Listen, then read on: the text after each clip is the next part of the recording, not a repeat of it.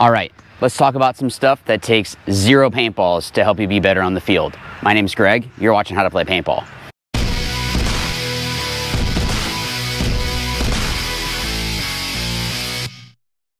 So there are a couple different little tricks that you can use on the field that maybe you've not thought of before, or someone has not taught you, and that's what we're going to be going over today. But first, let's talk about the refs.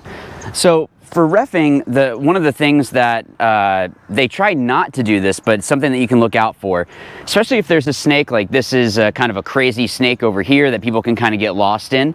If you want to have a better chance of being able to find where that person is, or if they even got into the snake, usually the refs will be standing off to the side of the field like this, you know, watching or whatever.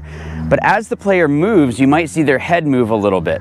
So look to see where is it that they're looking. At least if they have a tinted lens, it's going to make it a little bit more difficult, but at least look in the direction. So if they're looking this way, maybe there's someone in the middle, or maybe there's someone that is right here. The other thing that's kind of a giveaway is if they start to turn a little bit. They might turn to really be able to watch the player, or they might start doing this and they might start backing up.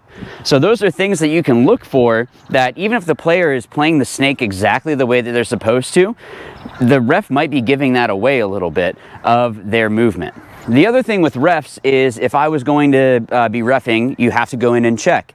So if you know you're shooting over somewhere and you see the ref run in and go like this, you know, to go check the player, when they're checking the player, you might be able to make a move or even go run that person down. I know it's kind of messed up, but if they can't shoot you, like, it makes it a little bit easier to shoot them. So it's one of those things that if they're getting checked and you make a move and they shoot and they have a hit on them, they might get a penalty.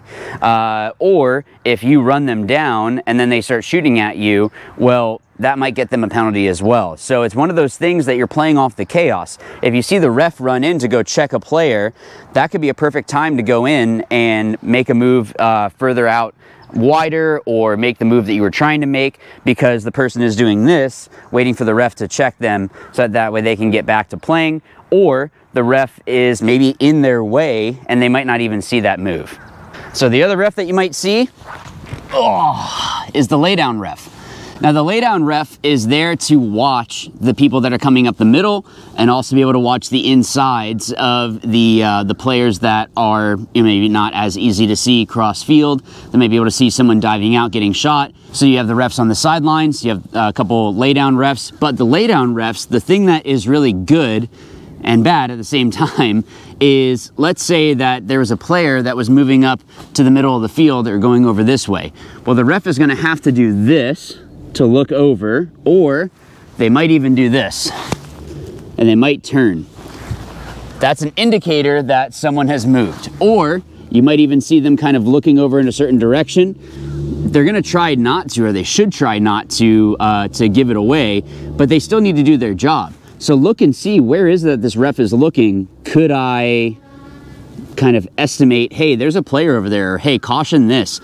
Even if someone's being super sneaky and you see the ref start doing this, or you see their head move like that, or they slide over, that's going to be something that's going to tell you that, okay, well, maybe someone made a move.